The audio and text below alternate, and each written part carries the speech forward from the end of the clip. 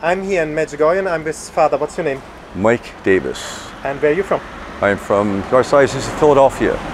And first time here in Medjugorje, Father? This is my first time in Medjugorje. And how is the experience to be here? The experience so far is beautiful. I just arrived yesterday. Yeah. I'm really looking forward to going to Apparition Hill. And because I've learned a little bit about Medjugorje, that Pope St. John Paul II sees it as the continuation of Fatima. Yeah. And so I hope to experience some of the phenomena that make that connection to Fatima. And you have a devotion to Our Lady?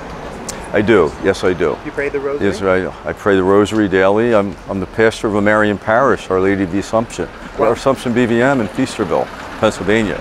And can you explain a bit people who don't know, a lot of people who don't know about the Rosary prayer, what is the beauty for you about the Rosary prayer? Well, the beautiful truth about the Rosary, it's proven historically, since it was established in the 13th century, to be a powerful spiritual weapon. In fact, the Albigensian heresy was defeated because of devotion to the Holy Rosary.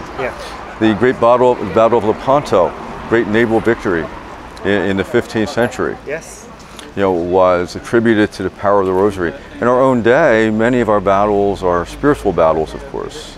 And so the Holy Rosary is a tremendous spiritual battle. A spiritual weapon against the battle, too. And you saw it in your life as well, that the prayer works? Oh, absolutely, I have. I have seen that.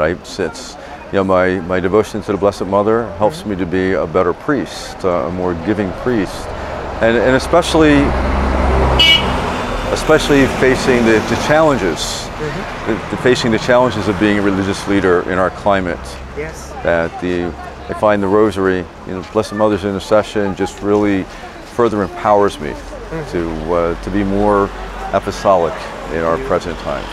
And more peace in your priesthood like that? Oh, I'm definitely more peace in priesthood as well.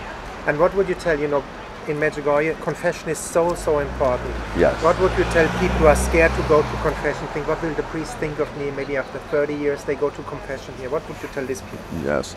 Oh, well, I would first say that there's no need to consider one unworthy of God's mercy and God's grace. I suspect that that's one reason people shy away from the sacrament. I believe it lies in a rooted unworthiness that they're not worthy of forgiveness.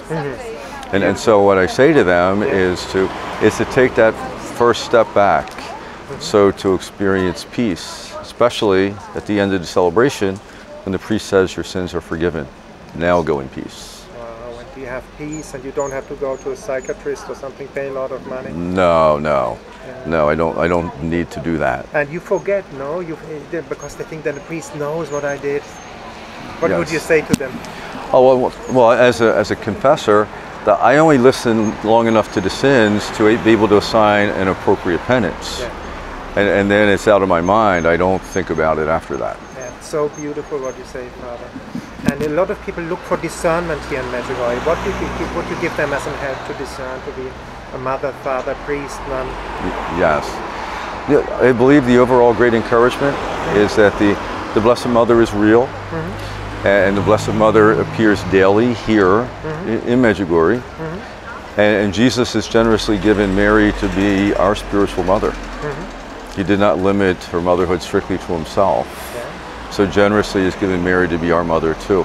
She's also the mediatrix of all graces, because only she can be a representative of God, being Jesus' mother, and of us being fully human. So good to ask her basically for help, guidance. Yes, absolutely. Thank you so much for that interview. You're welcome.